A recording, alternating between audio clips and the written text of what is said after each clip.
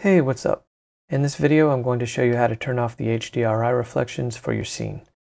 To demonstrate this, I have three things in this scene: the Suzanne monkey head, a UV sphere with a reflective mirror-like material on the surface, and an HDRI, which is providing the light for the scene.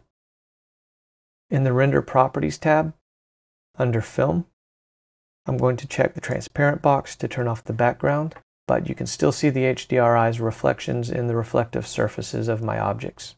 To turn this off, go to the Shading tab, and in this drop-down menu, change it to World. Hold Shift and press A to add a node. Here's a very helpful side tip.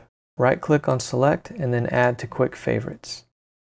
You can press Q and then click on Search, which now bypasses holding Shift and pressing A to open the menu. Go ahead and type Path and choose the Light Path node. Now press Q again and add a Mix RGB.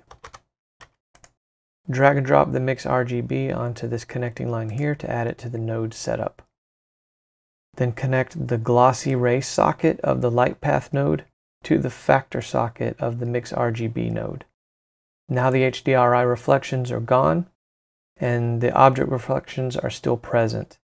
The HDRI is still giving the correct light and shadows, which you can see if I turn on this background plane.